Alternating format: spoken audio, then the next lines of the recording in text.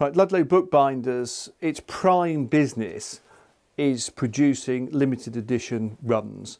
We can produce from 5 up to 800, and that is the prime function of the 12 full-time staff that we have working on the benches. We are a true handcraft bindery. We use extremely few machines. I like to say when clients come to visit is that Caxton would recognise pretty well every operation that we do.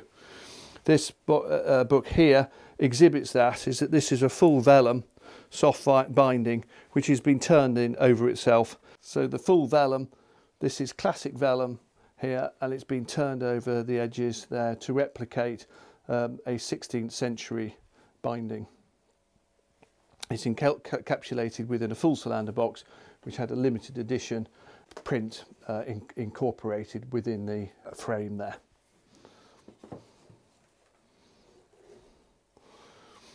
This was the Folio Society's Liber Bestarium. This is again a facsimile edition, and this we're particularly proud of because each book has 5 passes on the front and then 5 passes of foil blocking on the spines plus the raised bands, and the accuracy of blocking is not within even 0.1 of a millimetre on each of the passes.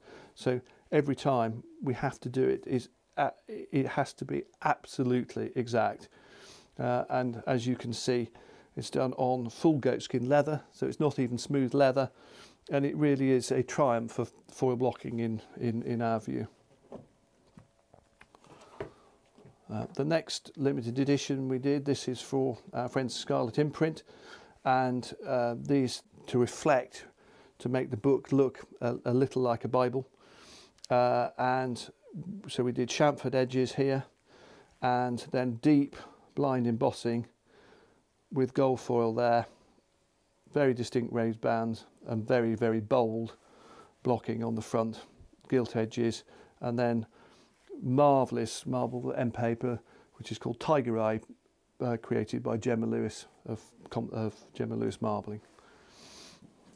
So now we're showing you a very important marketplace for us, which is the motoring marketplace, and our friends at Porter Press have developed this particular great car series, which are in curved slip cases with Suedale lining, which I call my duvet ones, and then this is a quarter bound, so it's got orange leather and sky blue leather with a chassis plate inlaid on the front, gold gilding round the edges, head and tail bands, ribbons, and a lovely printed end paper in the front, which is unique to each of the books, which has the silhouette of the car picked out on it, which I always thought was particularly nice.